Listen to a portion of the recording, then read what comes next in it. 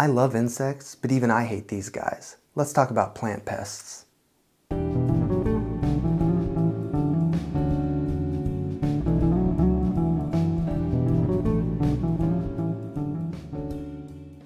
What's up, fellow plant enthusiasts? My name is Dylan Bain and this is Bain's Botanicals. Today we're going to be talking about plant pests.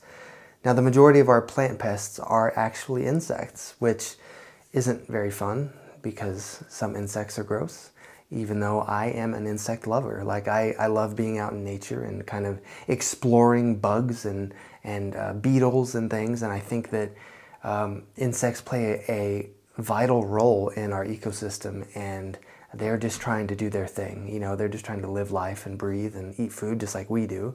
So I think that they get a lot of slack from people. Maybe not slack, flack? Maybe that's the right word. They get a lot of grief from people that is kind of unnecessary. But these guys are bad news. Let's go ahead and cover this. What are the causes of plant pests? Well, sometimes they just show up.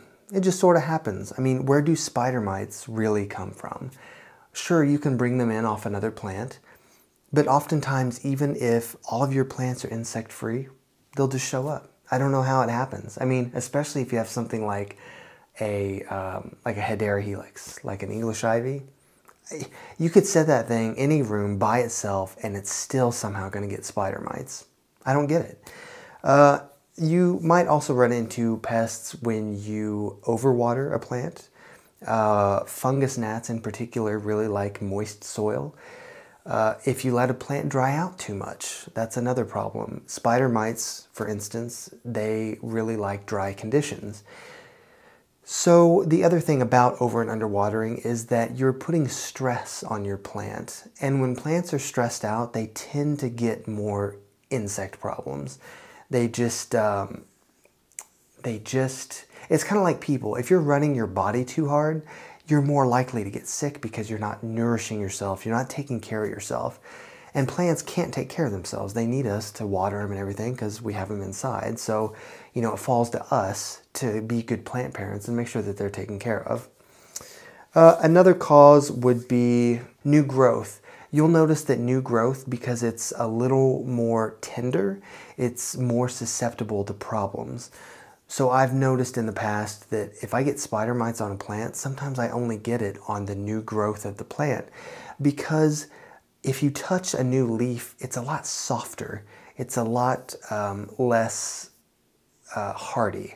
So those insects know that, and so they find it and they can sink their little pinchers into the leaf a lot easier than if it's a full-fledged, you know, grown leaf that has a much harder cuticle, which is like the outside of the plant. Let's go through some of these pests. These are just the main ones. There are other ones, of course. You know, the insect kingdom, well, it's not a kingdom. The insect phylum is, well, no. Insects are a class. They're in the phylum Arthropoda. So arthropods being like crustaceans and, you know, arachnids, and insects are a class within that. Anyway, sorry. So we have aphids. Aphids are the little white guys that you'll see usually in clusters. They just look like bugs. I mean, there's nothing really special about them other than they're in groups.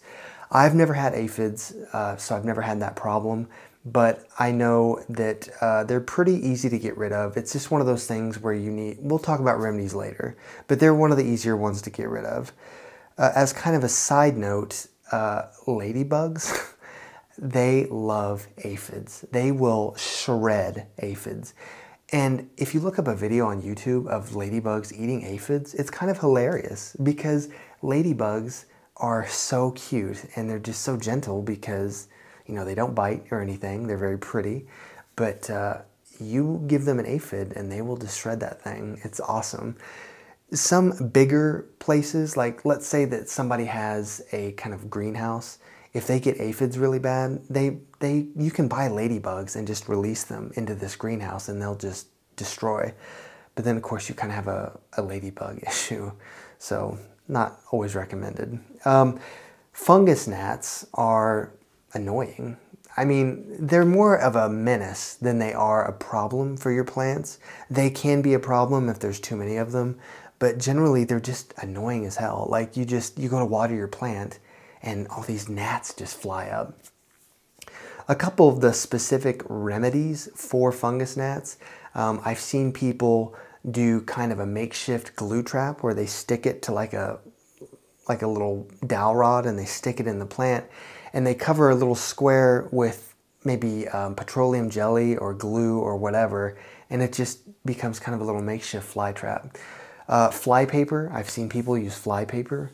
That can be kind of effective. I don't have fungus gnat, I haven't tried any of these methods, but these are ones that I've heard other people doing. There is also I believe there is some sort of bacteria that actually kills fungus gnat larvae, and you can water your plant with that and it'll kill them. I don't remember what it's called. I've never tried it myself, like I said, but if you have fungus gnats real bad, that's worth looking into. Also, another thing about fungus gnats is that adults can lay like 300 eggs at a time. So you have one gnat making 300 eggs and they hatch within like a week. That's why they multiply so fast. I mean, insects in general, you know, lay eggs in large quantities. We also have mealybugs.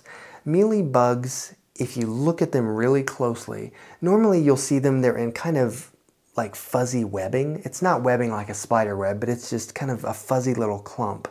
And if you're able to look at one of the actual mealybugs, they look like little roly-polies. And they are actually isopods, like the ones you find under a rock. So they're kind of, it's sad, but they're kind of cute, but they're bad for plants. They suck the juice out of plants, no good. I've seen mealybugs on cacti more than I have anything else. I think any plant can get them, but think about the ridges of like a barrel cactus. That's the perfect place for a mealybug to get in there and be safe. I mean, it's protected from the spines. It's got a nice tight enclosed area that it can just do its thing. So mealybugs, as far as prevention, you generally just, not prevention, but to get rid of them, you generally just scrape them off. You can remove them by hand too if you're, you know, if you're into that, I guess. I would probably just use a Q-tip, cotton swab, whatever, and just kind of get them off of there. So they're not too big of a problem. Scale is similar to mealybugs. They don't look the same though. Scale actually just looks like a scale. I mean, that they're just a little insect that basically attaches to a plant and they sink their little suckers in there and they just feed on it. And the interesting thing about scale is they spend most of their life in one place. So in the same place that they're feeding, there's a good chance they're just going to reproduce there as well and have more scale babies. I'm sure there's a word for them. Fry? Is that? No, fry I think is shrimp. Anyway, I've never had scale either, but scale is another one you can just scrape off. It's also one that you can wash off, which we'll get to some general care methods here in a minute, but scale's usually not that big of a problem either. Some of the less common ones would be like thrips and whitefly. They're different, but they do look kind of similar in that they're kind of just like white gnats. And they're really easy to get rid of. They're not that big of a deal, but you'll see them usually when you water. My cat's getting into the curtains. It's fine. You'll see them usually when you water and they'll just fly up out of the soil. Could be fungus gnats too though. The last one I have is, in my opinion, the worst one, spider mites.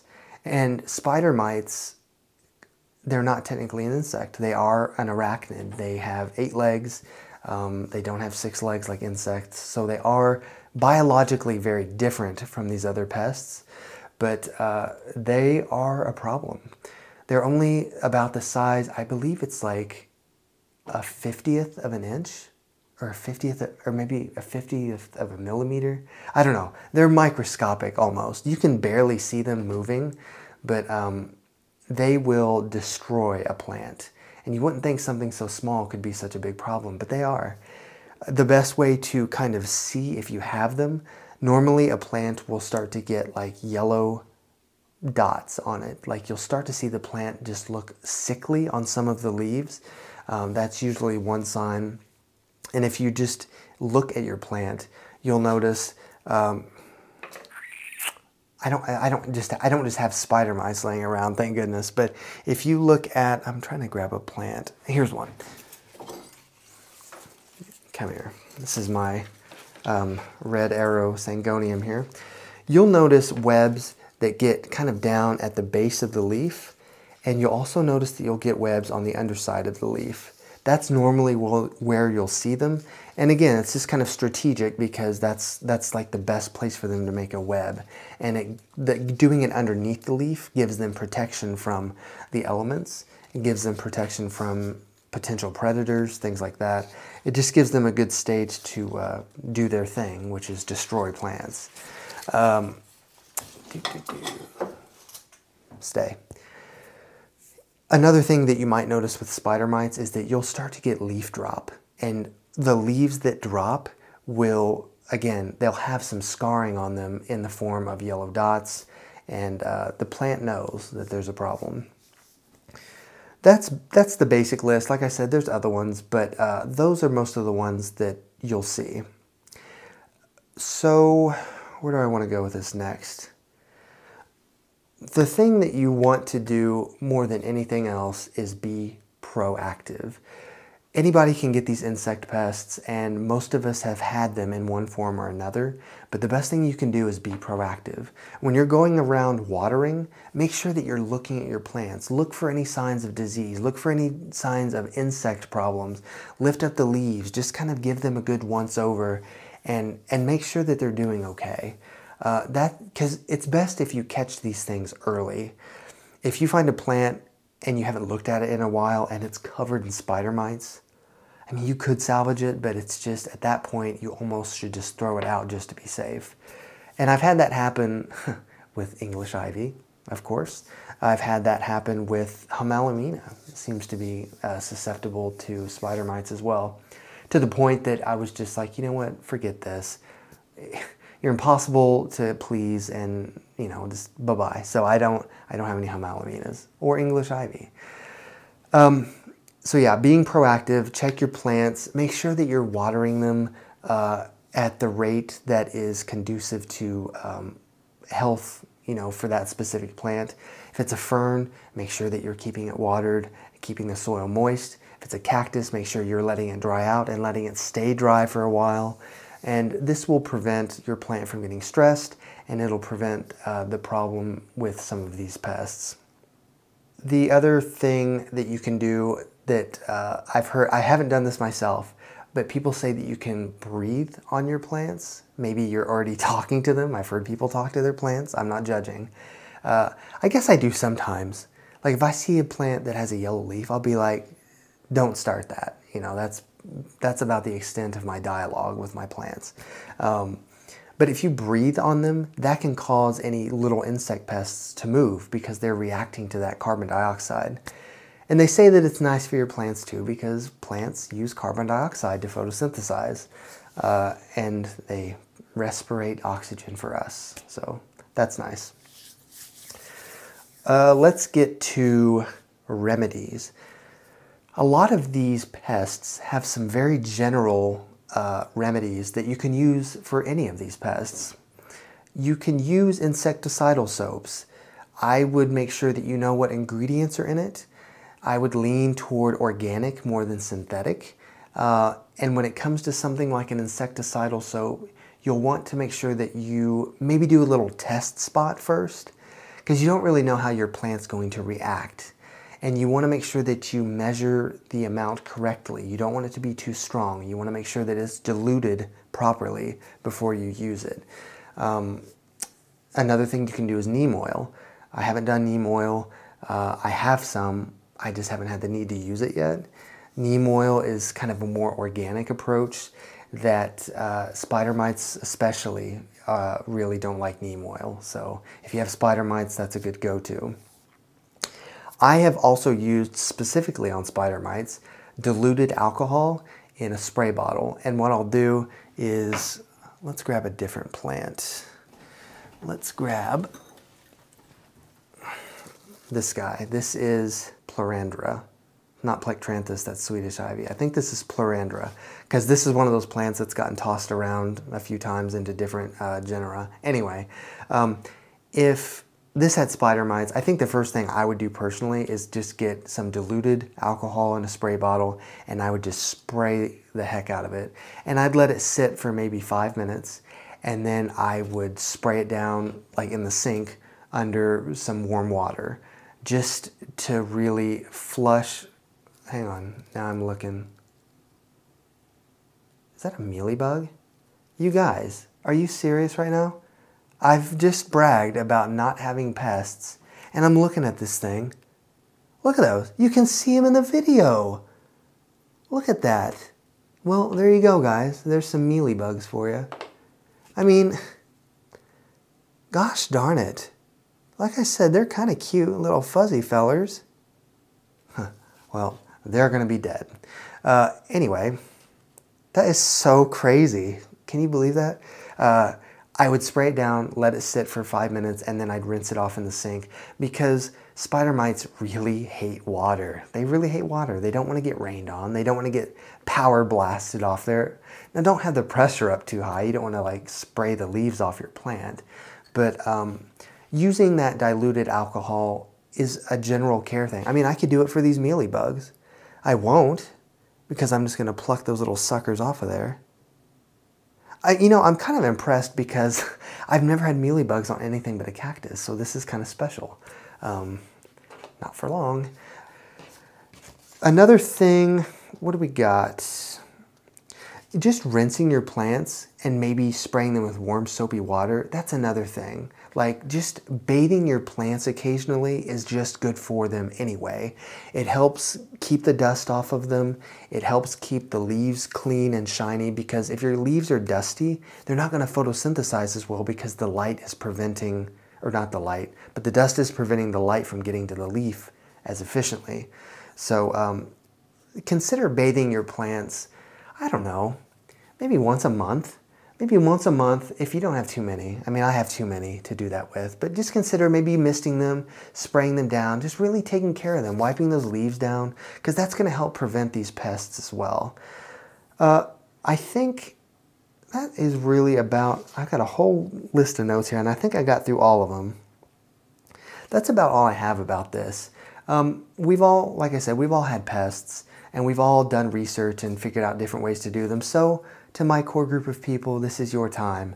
I'd love to see some comments about pests that you've had on what kind of plants, and how did you get rid of them? What are your best methods? Like I said, I try to stay more natural. I try not to do the insecticidal stuff, but you can, and I've got a bottle of it. I just have never used it. Thank you guys so much for following me and subscribing and liking these videos. I really enjoy making them, and I really enjoy interacting with you guys. This is very nice for me. I've been busy the last week or two, so I apologize if my videos haven't been as frequent. We're getting ready for Christmas at Walmart, and retail during the holidays is chaos. So yeah, that's where I've been doing. Oh, and I went and saw Guns N' Roses in concert, which was a lot of fun. That is about it. One other quick shout out I will do here. Some of the research I've done on some of these pests has come from this, The Complete Houseplant Survival Manual by Barbara Pleasant. And this book is actually really good. It's got a lot of your basic plants in it. It has a lot about plant pests, propagation, plant decorating. It's a really comprehensive book. It's a pretty large book. It's got really nice color pictures in it. A lot of good information. My only complaint about this book, maybe there's a later edition, but this particular edition is from 2005. And as much as it pains me to say that something from 2005 is dated, it is. I mean, I was a junior in high school. That's scary. Anyway, great book. Probably not very expensive. I recommend it. It's got a lot of good stuff in it. Okay, I'm done. This has turned into a 20-minute video, but that's okay. Thank you guys so much. I will see you guys very soon. I'm going to go take care of these mealybugs because I've embarrassed myself enough. And yeah, you guys are toast. Thank you so much, and I will see you guys soon. Thank you.